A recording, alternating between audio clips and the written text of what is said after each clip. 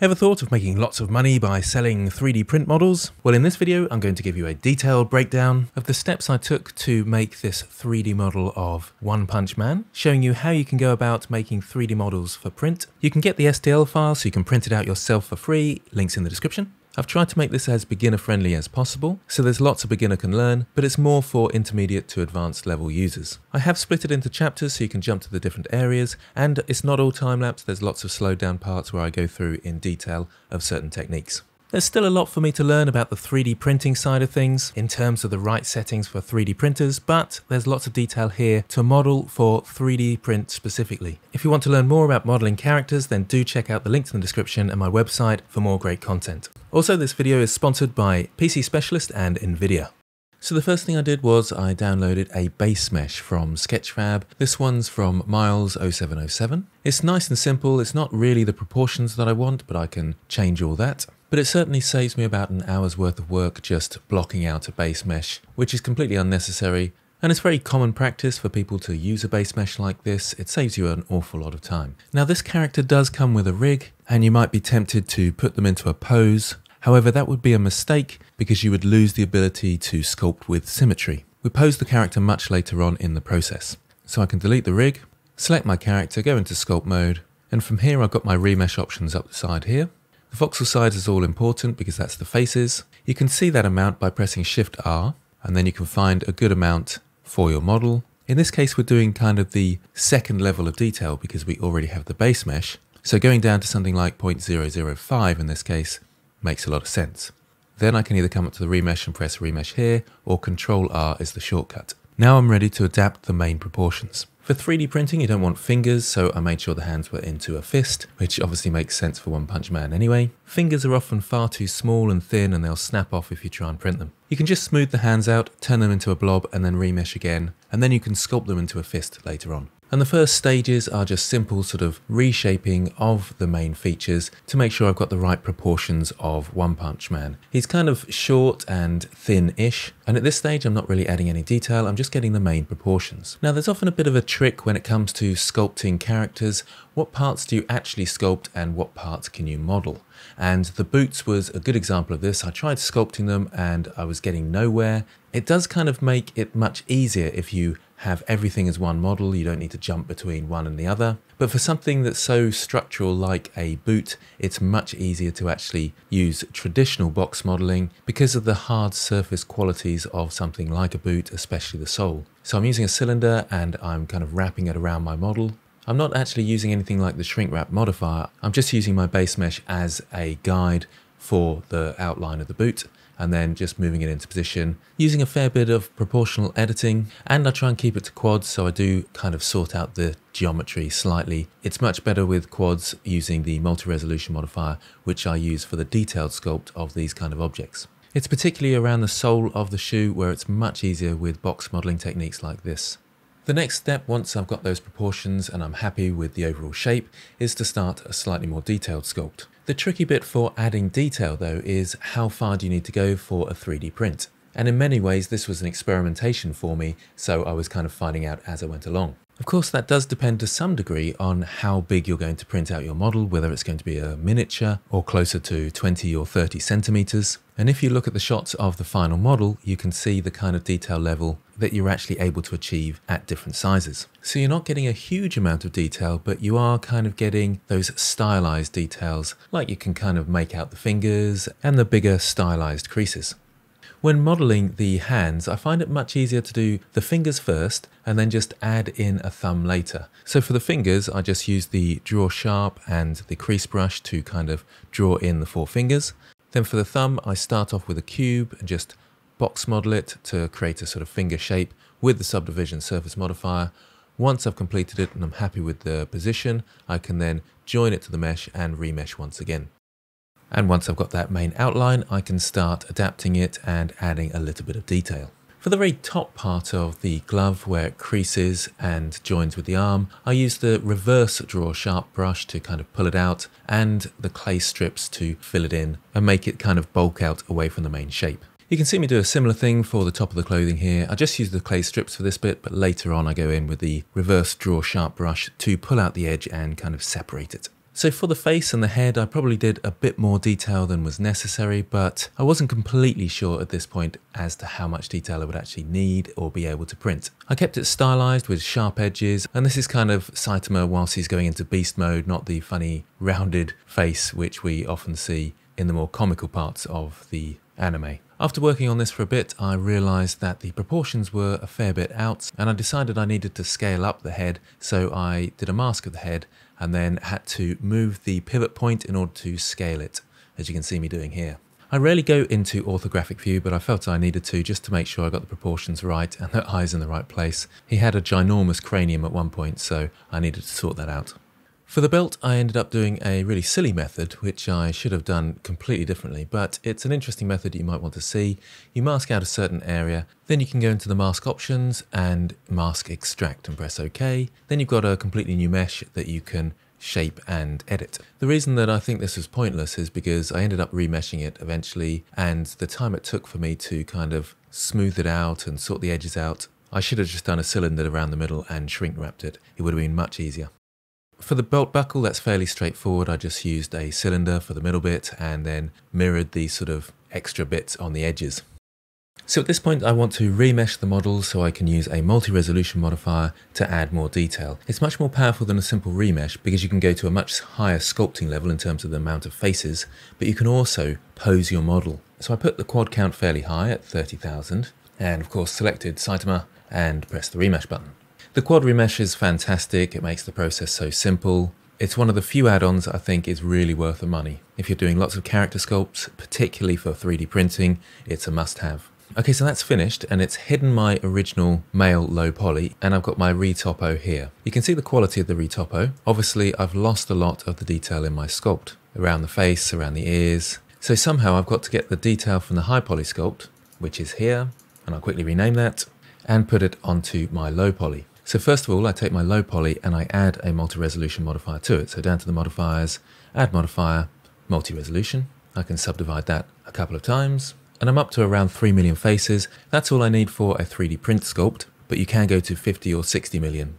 The problem is I still haven't got the detail in things like the ears. If I hide the high poly, you can see it's just a bit blobby. So I need to use a shrink wrap modifier for my retopo. So add modifier, shrink wrap. And let's scroll down to that. The target is the male high poly, and you can see almost instantly I get a fair bit of my detail back. Initially the wrap method is set to nearest surface point. It does a reasonably good job, but it can be slightly better with project. Looks strange to start off with, but if we make sure the negative and the positive are ticked, we get a slightly better shrink wrap. So there's nearest surface point, and there's project.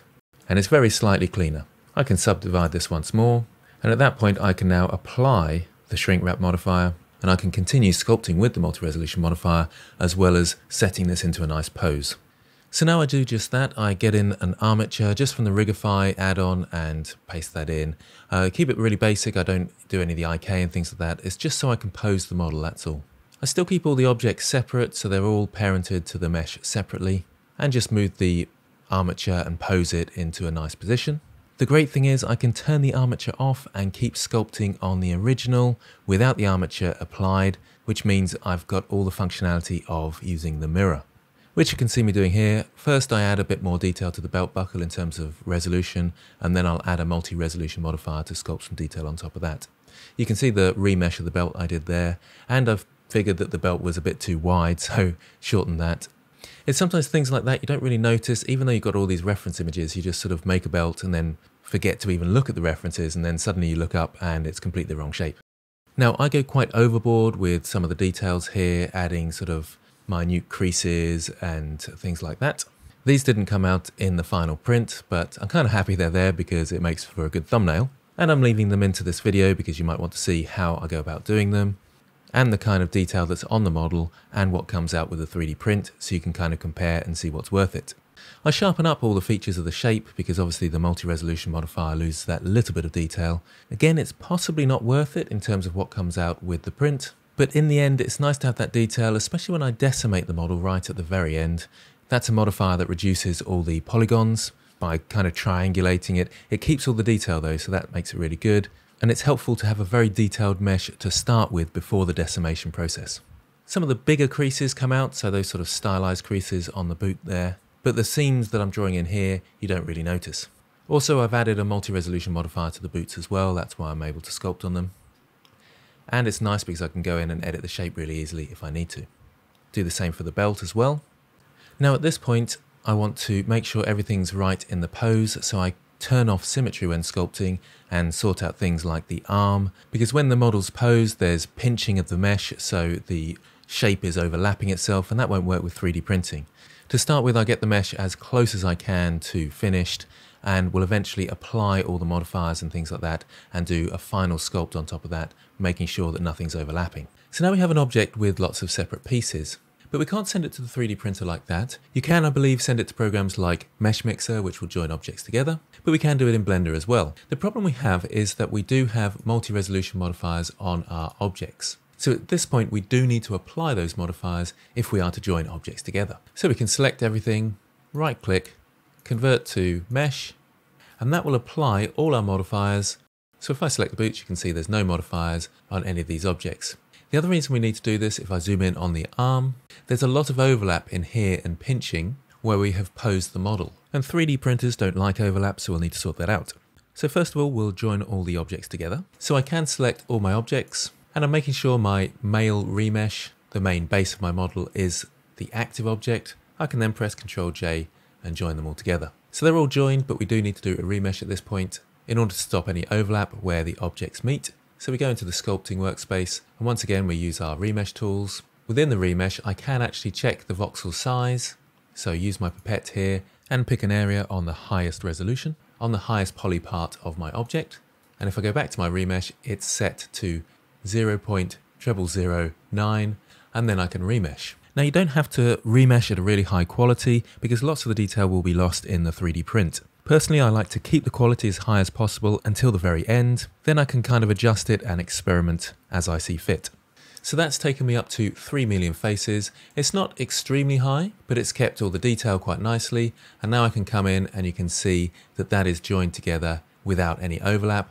I will need to smooth areas out a bit and just resculpt a little bit in these areas. If you're doing a remesh to a high value like this, it helps to have a powerful computer, which brings me to today's sponsor, NVIDIA and PC Specialist. As I'm sure you're aware, Blender's performance is greatly increased by NVIDIA RTX cards. This is me in the viewport, in cycles, with a very high resolution mesh getting almost instant feedback. PC Specialist are an NVIDIA Studio partner and leading system builders, selling a range of customizable PCs that perform amazingly with Blender. They specialize in custom PCs and laptops for creators and gamers. So configure your next NVIDIA RTX system using PC Specialist online configurator today. So the next part was making the cape. And these kind of fasteners are quite straightforward. They're just a cylinder, bevel and subdivision surface modifier. So when it comes to the actual cloth part of the cape, I use a technique which I commonly use for clothing. I start off with a plane, so Shift A to add mesh plane, and I'll scale it down into position, and I roughly line it up with my mesh like this. Then I add a shrink wrap modifier, so add modifier, shrink wrap modifier. The target is the male remesh, and you can see that snapping there. Generally these settings are absolutely fine. You probably want it above surface though, and have a slight offset, so it actually sticks above the surface like this. It just makes it a bit easier to model. I'll turn this down to 0.005 though, so it's fairly close. Now I need to turn snapping on. So that's snapping up here. Make sure it's snapped to faces and that align rotation to target is enabled and project individual elements as well. That means when I go into edit mode and start moving these points, so G to grab, move that into position, and one around here as well. All these points start snapping to my base mesh. Combined with the shrink wrap means it's pushed slightly above the surface, and I can start modeling the top part of the cape. It's also helpful if you turn the on cage button, and then you can actually see the modifier, and it makes it a little bit easier. So I create the mesh all the way around, put it into position. I'm just creating the top part because obviously the back part doesn't want to attach to the body, so I'll apply the shrink wrap. I create a fairly straight line at the back here, and into object mode and apply the shrink wrap modifier. I can turn snapping off now, back into edit mode and select the edges from here to here and extrude those outwards and start creating a cape. I can then add a solidify modifier to give it a bit of thickness. Before I do that, into object mode and Control A to apply the scale. Then I know these measurements are going to be accurate. And this helps as well because it's now overlapping my shape. I can change this with the offset, so bring it up slightly away from the middle. I can also add a multi-resolution modifier on top of this and subdivide it a few times and start sculpting on the shape. I can keep my solidify as well and then apply them all at the end when I'm happy with the shape. Now the thickness was the tricky bit because that's where you're going to get a failure with the 3D print if you're not careful, and I did fail with my first print and it was pretty much down to the fact that the cape wasn't thick enough. So in the end I did make it quite thick, but even with the extra thickness the end result was quite nice, so that's all okay. The base is fairly simplistic, it's just a blob that I sculpted using some of the rock textures that I've downloaded several times before. I think having a rock that he's standing on is a little bit better than just standing straight onto the base. I did a little bit of extra sculpting with the Draw Sharp brush to give it some real crevices on the rocks, and I made sure that it overlapped with the shoes so that there weren't any tiny gaps where I'd need extra support. So all the time I'm trying to minimize any overhang so we don't need to put those supports in. Now I'm just connecting all my shapes together with the Boolean, and again trying to minimize any overhang. Now that everything is one complete model, I go in and just tidy a few things up, especially on the arm that had pinching earlier, making sure that's got some creases in there and just tidying it up in general. I hadn't actually joined the cape at this point, but I do in a moment. I thought I'd show you a tiny bit of me texture painting with the Vertex paint tools, just for those that might be interested. I much prefer texturing with the normal texture painting tools rather than Vertex paint. I found the Vertex paint didn't give me many options when it came to layers, or it may just be that I didn't understand it completely because I rarely use it, but I couldn't seem to get any extra layers working. So here's the final model before sending it to my 3D slicer program. You can see the thickness of the cape is quite considerable now, but again, it doesn't come out too badly when printed. You can also see that I've joined the mesh together. If I come inside the mesh here, you can see that. It's a little bit iffy on the inside there, but you can't really see any problems with the 3D print, so that's fine. This is also with the decimate modifier applied, so it's got 300,000 triangles. And if I go into edit mode, you can kind of see what that modifier does. So that's add modifier, decimate, and you can bring down the ratio here and it tells you the face count you're going to end up with. And I did look on a few forums to see what people were saying about the amount of faces for 3D printing, and 300,000 faces seemed to be the maximum that people suggested going to. And in terms of quality, you can see there's a lot of quality certainly around the belt there, and the decimation modifier kind of makes a bit of a mess of it, but again it comes out fine on the 3D print. And you've got this sort of detail in the face, all the features you can still make out. You can see some of these creases here, and they do come out with the 3D print, just about. So that's the sort of level of detail we're looking at. Before sending it to my slicer program, I used the 3D print toolbox. You go to Edit, Preferences, into Add-ons and type in 3D-print, or you can type in Toolbox, and there it is. Just make sure that's ticked and you come out with this. You can check things like the overhangs. I had my print set up to put in supports at 60 degrees, and if I check that now, it takes a few moments, but it will give me some idea of what's going on with my mesh. And you can see there's kind of a few errors here, non-manifold edge and things like that. I did press the make manifold button as well, and that seemed to delete a fair few vertices and modified a few vertices as well, as you can see down the bottom here. And I must admit, I don't fully understand what that tool does.